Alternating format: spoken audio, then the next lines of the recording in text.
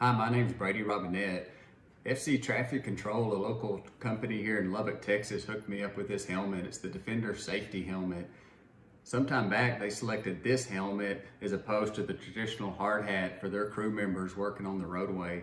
And I want to applaud them for their efforts to improve safety, because there's no doubt this helmet is significantly safer when working on the roadway than this helmet. And with some of the experiences and knowledge that I have, I want to, in this video, look at some of the additional pros and cons of this helmet, so y'all stick around. Some of the things I like about this helmet is it has a multi-point chin strap. It has ventilation that can be opened or closed. It has optional eye protection that can be purchased with the helmet. And this helmet can be purchased at a pretty reasonable price. It's kind of hard to see, but that black area up in there is foam, and foam is what we need to protect our head from any kind of impact like we'd sustain on the roadway. And it has foam all on the top, on the front, and the back, and to some degree on the sides. It also has a nape adjustment here, so it's considered a one-size-fits-all or one-size-fits-most helmet. And it's also lightweight. I don't have the specific weight of it, but it's definitely not a heavy helmet, and it's also comfortable to wear. Most every helmet on the market meets some kind of helmet standard. Of all the helmet standards on the market today, I think one could argue that the motorcycle helmet standards most closely mirror the type of protection an emergency responder would need when working on the roadway.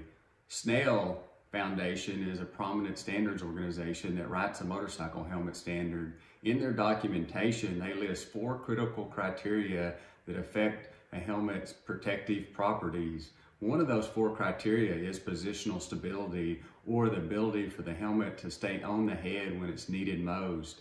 I'm going to test this helmet and a couple other helmets for their positional stability, also known as a roll-off test.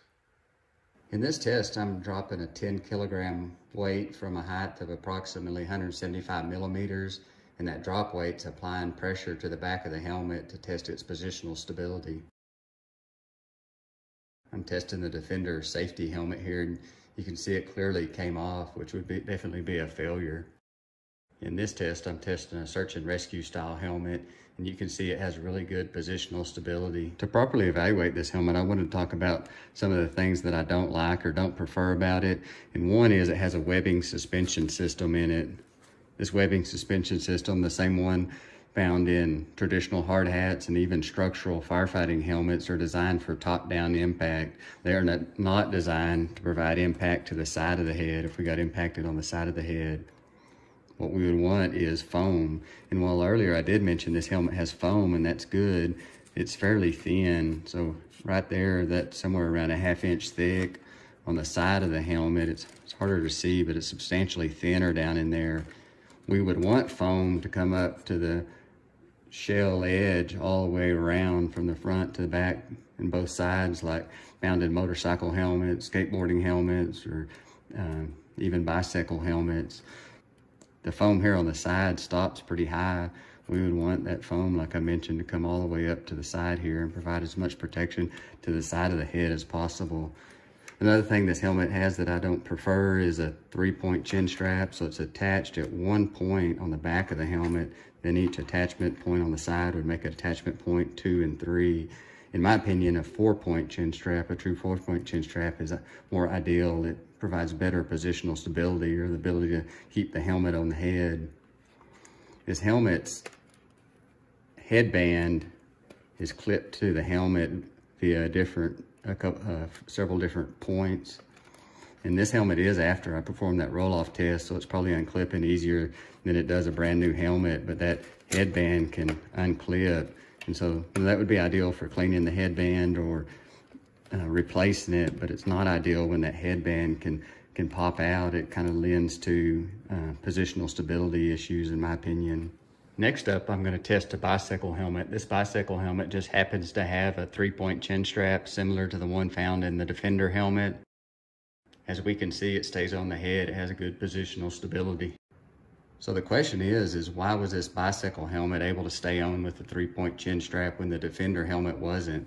And I'm by no means an expert in this area, but the bicycle helmet at this point right here, where it goes from the side leg of the chin strap to the back leg, this point right here, It allows no movement. It's securely attached right there. This helmet, it can pass through. And so when I put this head form, or this helmet on the head form and manually manipulated it, it appeared that the slack that it was pulling right here, and it can also pass slack via the 3-point attachment back there, was just enough to get the back of the helmet up enough so it could pull the helmet off the head form. On the manufacturer's website, it lists EN 397. EN 397 is an industrial helmet standard, and it calls for a breakaway chin strap. That chin strap is called to break away at approximately 30 to 50 pounds of pressure. And the thought is, in an industrial setting, if your helmet snags on a piece of equipment, that the chin strap would break and you'd be able to free yourself before you're drug headfirst into that piece of industrial equipment. Another one of Snell's 4 critical elements affecting a helmet's protective properties is retention system strength.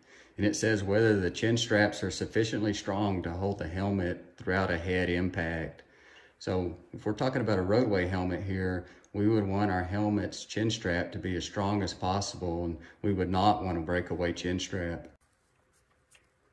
I'm not sure where this helmet is designed to break away as per EN 397. It could be at this buckle where it separates in between the 30 and 50 pounds of pressure, or I have the headband unattached here so we can see up in there, but the chin strap is attached via this plastic tip right here, and that could also be where it's designed to break away.